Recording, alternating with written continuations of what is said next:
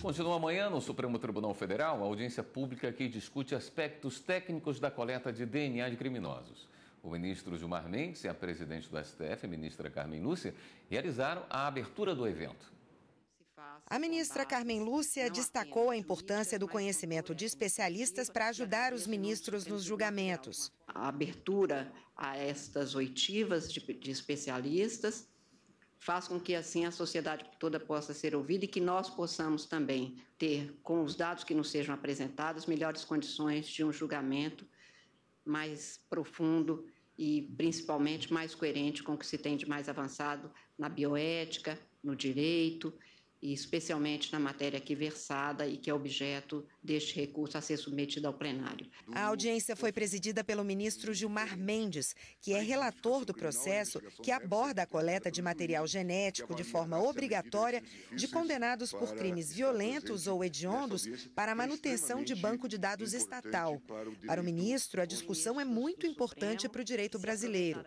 Ao reconhecer a repercussão geral desta questão, o tribunal se dispôs a ponderar esses direitos, verificando se a decisão do legislador é proporcional.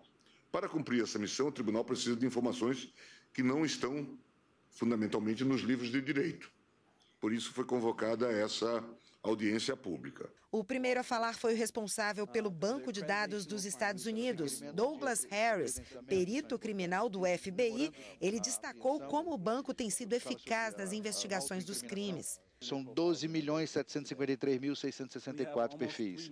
Nós temos quase 3 milhões de perfis de presos, mais de 770 mil perfis forenses.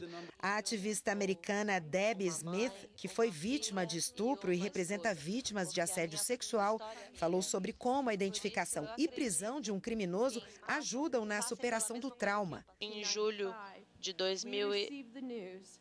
1995, recebemos a resposta de que revelamos o nome do meu estuprador.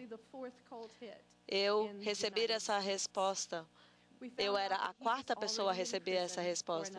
E ele foi preso, mas o tormento finalmente acabou. A audiência pública continua amanhã a partir das 9 horas com transmissão ao vivo da TV Justiça.